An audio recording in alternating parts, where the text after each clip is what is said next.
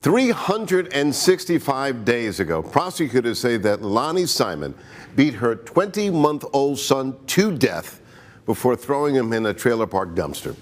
WJCL 22 News' Andy Cole has been on the story since day one, and he brings us a recap from the last year.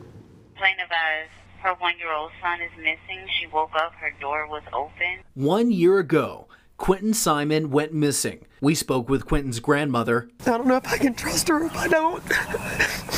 About Quinton's mom, Leilani. She hasn't always done the right things. Sometimes she does really great, and sometimes she doesn't.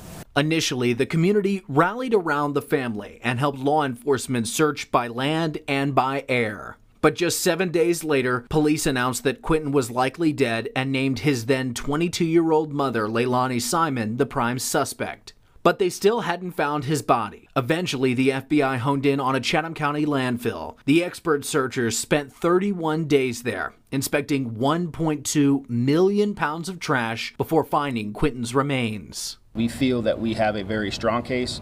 We have put thousands of hours into this, and we believed that this was the right move today to be able to do that. Just before Thanksgiving, Simon was taken into custody, where she remained ever since.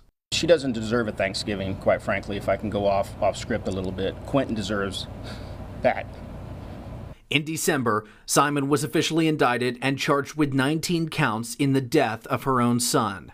These are the cases that keep us up at night. These are the cases that deserve justice. Since then, Simon has been in and out of court for various hearings, her next scheduled for this December.